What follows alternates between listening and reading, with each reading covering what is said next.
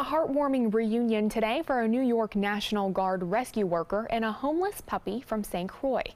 In October, Nate's Honor Animal Rescue in Lakewood Ranch received 24 homeless dogs and cats displaced by Hurricane Maria. Among those animals was a litter of puppies that had been found and cared for by soldiers from the New York National Guard, who were then deployed to assist Virgin Island police. One rescue worker quickly formed a bond with one of those puppies and vowed that when she returned to the United States, she would give this puppy a home. Now, 5.5 weeks later, the puppy has been flown to Florida and is getting prepared to go home with its new owner.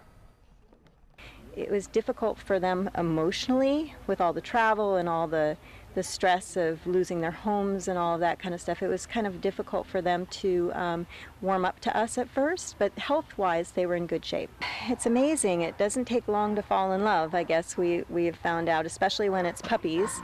And it really says that, you know, people will go to great lengths to give an abandoned puppy a home.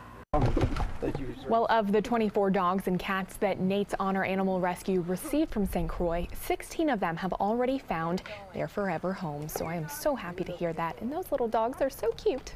And that one there has a new home with the woman who helped rescue. I know. Yeah, that's a great awesome. story. Yep.